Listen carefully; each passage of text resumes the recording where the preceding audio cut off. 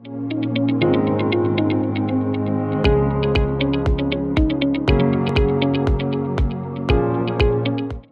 astronomical bands are separated wavelength bands of light, and each one is unique in its own nature. The UV, V, R, and I filters cover wavelengths from 350 nanometers up to 900 nanometers. The letter usually designates a certain color, but not always.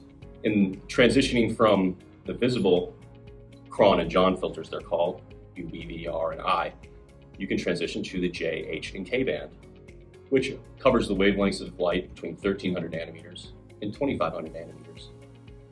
The K band is a short range between 2000 and 2400, and the wavelengths of light separate accordingly.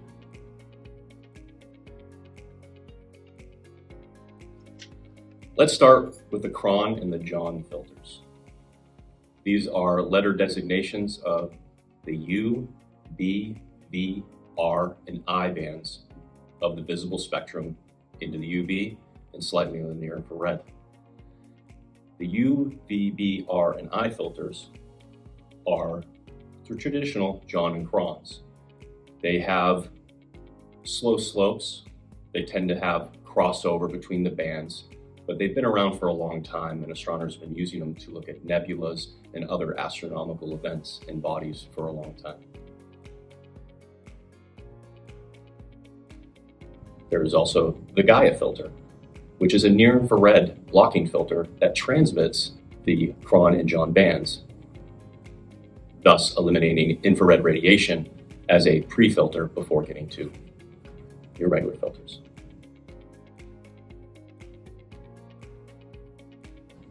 There's also called the Sloan filters. Now these are very much like the Kron and the John filters, except the crossover between the bands is limited. So you have steeper edges between those bands to create some distinction between those color bands. Those type distinctions separate the Sloans from the Kron and John type filters for whatever your application may be. The astronomical bands don't stop there. They spread into the far infrared as well. The L, M, and N band are covered between the far infrared. The L and M bands can be combined between, say, 3000 to 5000 nanometers. And then the N band is the far, 7500 nanometers to 14,500 nanometers. These wavelength bands have their own purpose. 7500 to 14,500 nanometers, or 7.5 microns to 14.5 microns, are usually hot thermal bodies. Examples are lava flows, or, say, an exploding star, things of this nature. Each individual band has its own application that suits whatever the observer needs to see. We're observing the stars. These bands can also be used to observe Earth. By all, we are in the solar system, so the Earth is part of it.